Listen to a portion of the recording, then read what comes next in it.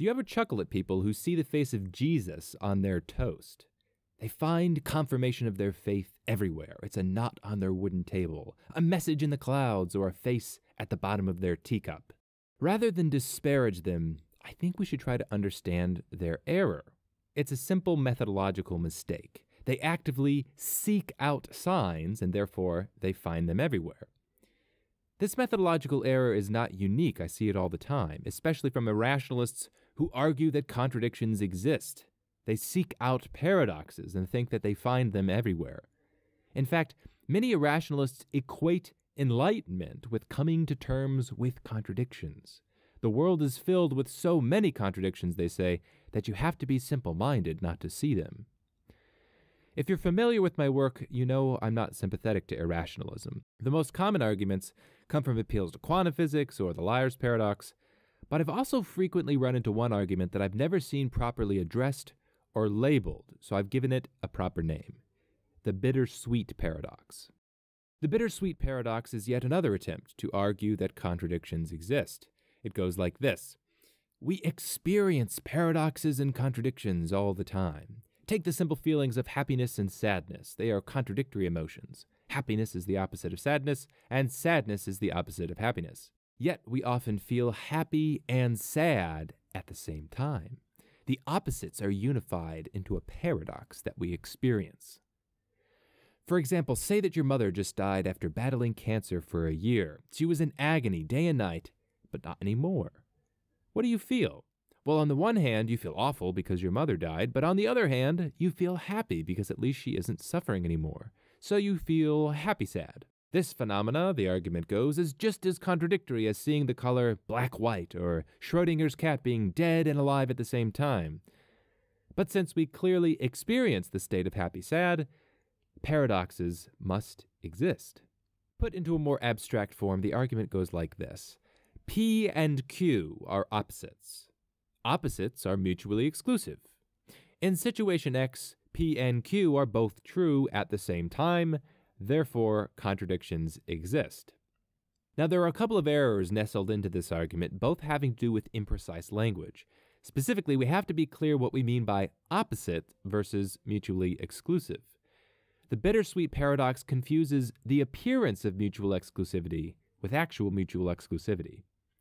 Strictly speaking, mutual exclusivity is a logical relationship between two things. It means there is no logical way that X and Y can be true at the same time. Consider the difference between these two examples. The first: I am happy right now. I am sad right now. I am happy and sad right now. Versus the second: I have 2 legs right now. I have no legs right now. I have 2 legs and no legs right now. Now, in the first example, the conclusion is possible. I can be happy and sad right now, as explained earlier. Happy and sad are only colloquially seen as opposites. There's nothing logically incompatible about them being unified together. But in the second example, the conclusion is not possible. I cannot have 2 legs and no legs at the same time. That's an actual contradiction. Having 2 legs is logically incompatible with having no legs. So this is precisely the error when people bring up the bittersweet paradox. They simply highlight what appear to be mutually exclusive phenomena, feeling happy and sad, or cold and hot, or tasting bitter and sweet at the same time. Now, we don't usually feel cold and hot at the same time, but that doesn't necessarily mean it's mutually exclusive. There is such a thing as having a cold sweat. It's kind of like entering a competition and getting in first place and last place at the same time. Have you experienced a paradox? Of course not. You could be the only one in the tournament. It doesn't happen very often, but it's not a logical contradiction. Consider one more example before moving on. 500 years ago, it would have seemed an absolute impossibility to say the following: I will be in Berlin on Sunday, and I will be in New York City on Sunday. Oh, it sounds contradictory, but with modern technology, there's no paradox or impossibility there. Anybody can fly from New York to Berlin in a day. This is why we need to be extremely careful in identifying actually mutually exclusive relationships. What might appear impossible could be commonplace in a few centuries. To avoid all possible confusion, we must dive deep into the weeds. Irrationalists flourish around murky language, whether they intend to or not, and we must join them in order to understand their errors. So we've established that the sentence, I am happy and sad at the same time, is not a contradiction. But watch what happens if we fiddle around a bit. Instead of using the term sad, let's call it not happy. Then we can substitute one term for another, and we're left with this sentence. I am happy and not happy at the same time. Ooh, now that sounds like a contradiction. If sadness is another term for not happiness, then how do you get around that paradox? You can imagine in a very real way that somebody could say, I am happy and not happy at the same time, without contradicting themselves. First, and perhaps most obviously, the terms sad and not happy aren't identical. Not happy is a negation. It's not something positive that you can be, which brings up the second error, an imprecise application of negation. In everyday language, putting a not before something turns it into a negation. But if we want to be precise, this won't do because sometimes it leads to ambiguity. So for any statement X, an improper negation is to say not X. Now usually it works, but for strict, careful philosophy, it doesn't. A proper negation is to say, it is not the case that X. So a logical contradiction is not X and not X. Instead, to be perfectly precise, it is X and it is not the case that X. Now that might seem pedantic, but it's very important. So consider our happy and sad example. The sentence, I am happy and I am not happy, could possibly not be a contradiction if we're being vague. It's unclear what we mean by not happy.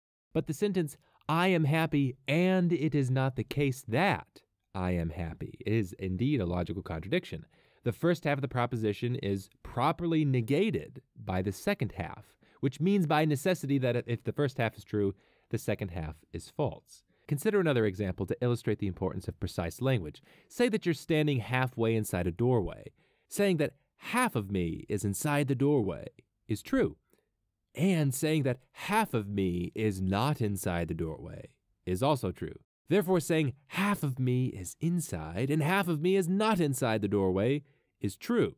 And you could see how some insistent irrationalist would try to turn this into a paradox. But proper, careful negation clears everything up. An actual contradiction would be, half of me is inside the doorway, and it is not the case that half of me is inside the doorway. And so if the first part of the sentence is true, then by logical necessity, the second part must be false. If it's the case that half of you is inside the doorway, then it is the case that half of you is inside the doorway. There's no ambiguity present. Now, this might seem like elementary logic, but it's applicable to every field of thought. Consider the ever-popular argument for paradoxes from quantum physics. As I've gone into some detail about, people loudly and inaccurately proclaim that quantum physics destroys classical logic.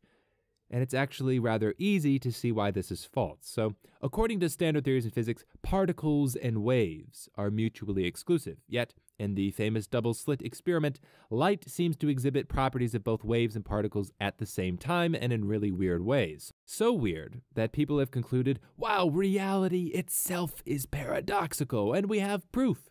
Now, unfortunately for the irrationalists, this line of reasoning is flawed at a very basic level. Applying the simple principles that I just discussed resolves any apparent paradoxes. First of all, to the extent that any two things are experienced or observed existing together, it is a demonstration that they are not mutually exclusive, obviously. So what needs to change is the theory that claims they're mutually exclusive, no different than the theories which insist that it is impossible to be in New York and Berlin on the same day. If people 500 years ago observed modern living, they wouldn't conclude, oh my gosh, people can be in Berlin and New York at the same day. Reality is paradoxical. No, they would think, oh, I guess my theory about what was mutually exclusive was wrong. And the same is true with quantum physics. If we've observed some phenomena which contradicts our theories are wrong, and you aren't witnessing a true contradiction. Perhaps waves and particles aren't mutually exclusive. They might be two parts of the same coin, a wavicle, let's say. So carefully analyzing our concepts reveals a certain truth. Whether X and Y exist at the same time is never a question of whether two mutually exclusive things can be together. It's whether these two things are mutually exclusive. If two things are found together, then they aren't mutually exclusive by definition, and it isn't some hypothesis that's up for revision. To think otherwise is nonsensical, and it's the central error in the bittersweet paradox. If you like the sound of these ideas, if they resonate with you, then make sure to subscribe. And if you want to help create more content like this, then check out patreon.com/Steve Patterson, and you can help support the creation of a more rational worldview. To read this article or to learn about my books, check out steve-patterson.com.